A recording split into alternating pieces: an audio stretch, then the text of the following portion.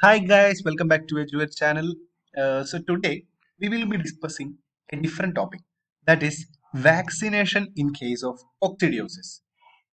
In very big farms and all, so people will be practicing coccidiosis vaccination because coccidiosis is a simple parasitic disease that will produce many economic problems in our farm.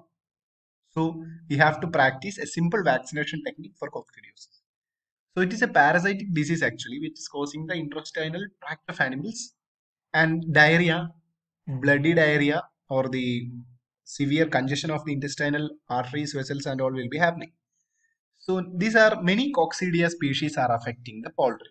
So according to the predilection site, we can classify them into mainly 9 types. That is Azarvulina, Maxima, Mitis, Necatrix, Precox, Spinella, Brunetti, Hagani, Vivati. So these are actually the places where they inhabit and they produce the lesions and the necrosis. So these are the pre-patent period. This is the sporulation time. So the types of vaccination, actually we will be using the live vaccines based on the precocious lines and the subunit maternal vaccine. So we'll be dealing with all these things. So first one is the live vaccine. So in this category, there is mainly 5 vaccination. That is Coccivac B. You can see the name. That is coccidiosis vaccination. Yeah, Coccivac B. A live coccidiosis vaccine for the broilers, mainly the broiler chickens.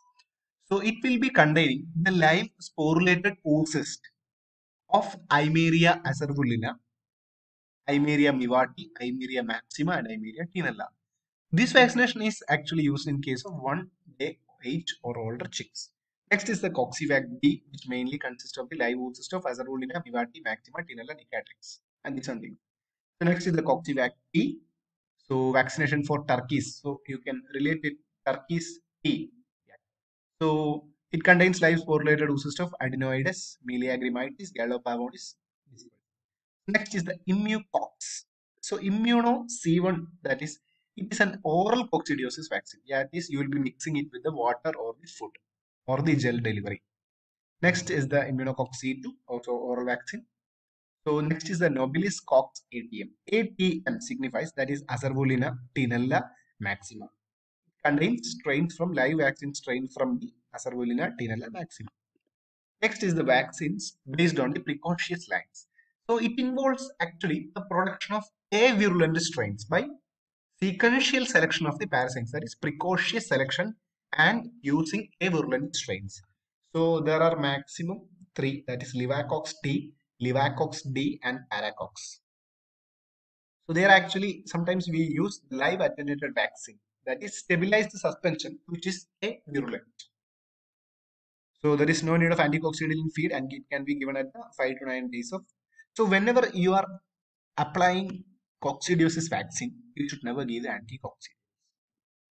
So next is the subunit maternal vaccine. That is the Coxabic is the first commercially available subunit vaccine against. So this will be containing actually the purified sexual stage, that is the macrogametocytes antigens. Antigens from the macrogametocyte stage of the Eimeria maxima. So what happens? Antibody will be produced against what? The macrocyte surface antigen of E maxima.